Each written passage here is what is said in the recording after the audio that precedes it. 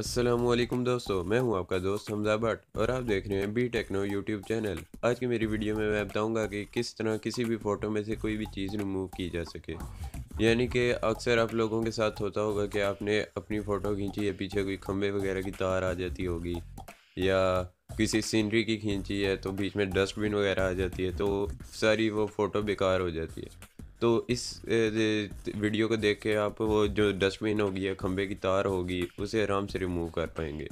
तो चलें वीडियो को शुरू करते हैं बिना किसी टाइम ज़ाया किए।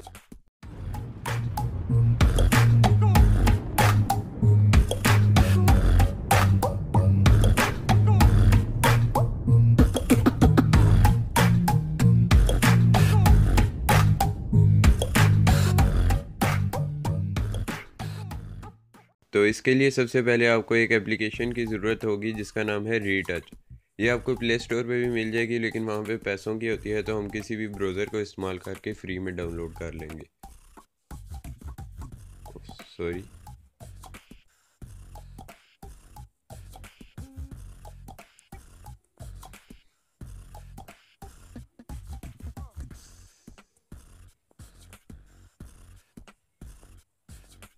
रीटच APK लिख के सर्च करेंगे।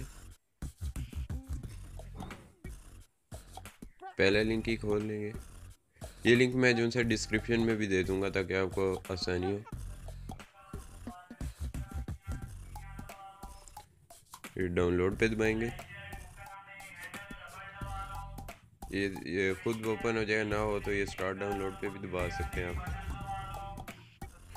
सिलेक्ट कर लेंगे।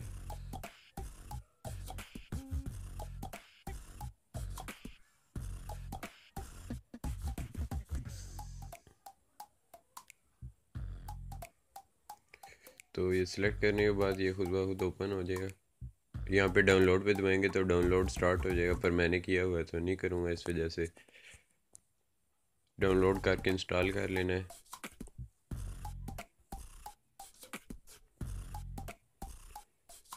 इस एप्लीकेशन को खोलेंगे, इसको मैं आपको डेमो भी एक बार दिखा देता हूँ।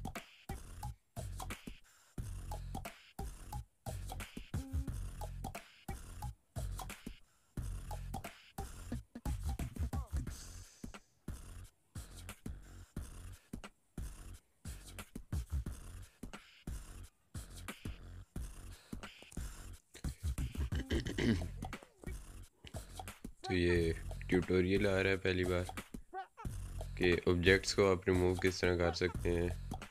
ये कि फ्लिक करें तो पूरी सीधी अगर लाइन है तो वो खुद ब खुद सिलेक्ट कर लेगा, और यहाँ पे दीवार पे ब्लेमिशेस भी ख़त्म कर सकते हैं। देख लें कितनी सफाई से हुआ है, आपको मैं करके भी बता देता हूँ।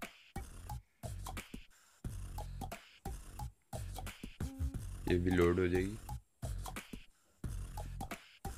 सही है। यहाँ पे हमें क्योंकि ये टेढ़ी मेढ़ी चीज़ है तो रिमूवल का इस्तेमाल करेंगे। यहाँ पे देखें, ये हमने सिलेक्ट कर ली, गो पे दबाएंगे तो ये देख लें गायब होगी, और ये सफाई के साथ काफ़ी करती है। ये बात मुझे बहुत अच्छी लगी। ये देखने बिल्कुल भी पता नहीं लग रहा है कि यहाँ पे तार थी पहले। तो इस तरह ये होता है, आप चाहें तो इसे सेव कर सकते हैं और भी काफ़ी कुछ।